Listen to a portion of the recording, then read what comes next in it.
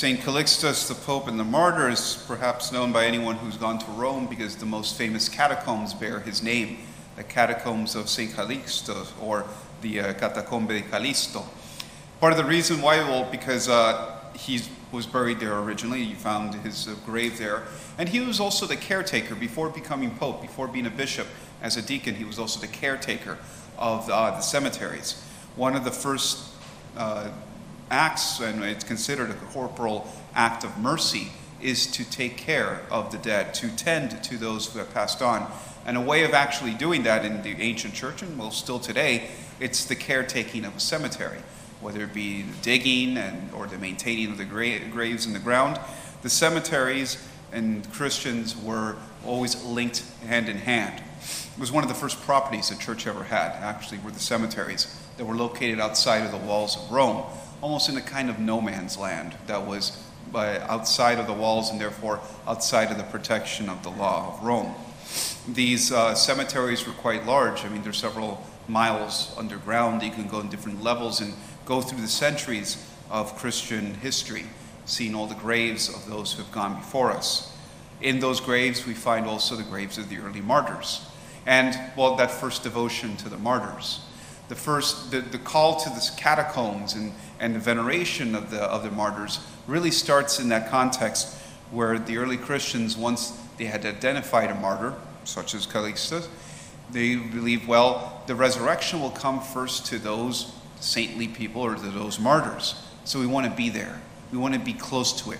Because if the resurrection comes here first, then I'll probably be there with them too. And so there was already the devotion to be buried next to the martyrs, or be buried as close as you can to where there was a grave where the martyr was buried. And so St. Calixtus is associated with the catacombs in that sense. However, an interesting thing we see here in the readings, a lot of it talks about service. Service, something that we're very familiar with, and the greatness of service. On the one hand, we see in the first reading how the presbyters, or those early priests and those early bishops, it was called that they shouldn't lord their position over the flock. They shouldn't lord themselves over the faithful. On the contrary, humility. Take a position of humility even if the position is great, or the position you hold in a community is great. This is in great contrast to what we see in society, not only in the society back then, but even today. Who are the first among society? We hear it also in the gospel in here, and Jesus presents a different way, or a different definition of who is the greatest. He calls on something that we're quite used to. Think about those who have titles. They're great. Whether they have a title of president, or a title of a CEO, or title of whatever.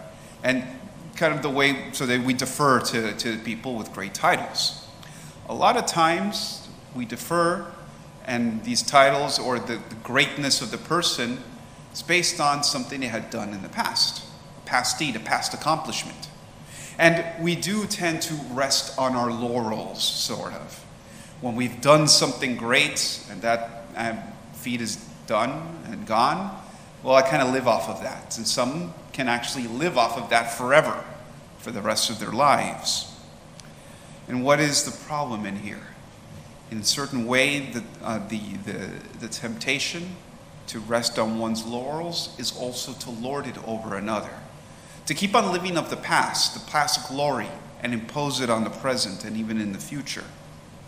And Jesus tells his disciples, who's the greatest here? The one seated, or the one serving? Normally, and all logic would say, well, it's the one being served. That's why he's great. But Jesus poses a different one. He says, obviously, I am the greater one amongst everyone, yet I'm the one who's serving. The action of the Lord is an action in being, is an action in doing. It's not an action of the past, for the Lord continues to act, continues to create, continues to save. And so the Lord's greatness, and well, we confess it, and every time we say the Gloria, for your great glory, is not of a God past, a God of the distant past or of history, and that no longer acts, and we only look back at past deeds. But his greatness all is rooted in the present, in his being, in his action, for he does not stop. And so the same is for the apostle, for the disciple, for the one who is to be an apostle. The greatness of the apostle is not because, oh yeah, a long time ago I did something for Christ, but it's in the three questions we have right behind you. ¿Qué he hecho por Cristo? No se queda ahí nada más, pero ¿qué hago por Cristo? ¿Qué he de hacer por Cristo? We don't just sit in what I've done for Christ and be content with that, but our calling is into what I do for Christ now. What am I doing present? And what do I still have to do for Christ? That will be what determines the greatest in heaven and on earth in a Christian way.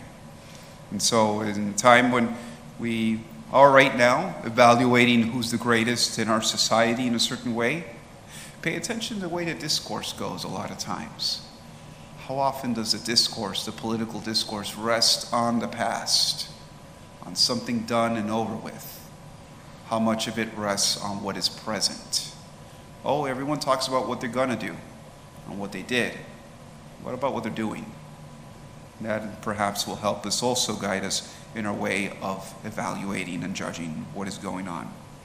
So in this time, let's use that greatness of San Callisto, who was also a servant amongst others, who did not lord his position as bishop, as leader of the Christian community, but rather as a servant, as a humble servant, the humbleness even to the death of the martyr. In the name of the Father, and the Son, and the Holy Spirit.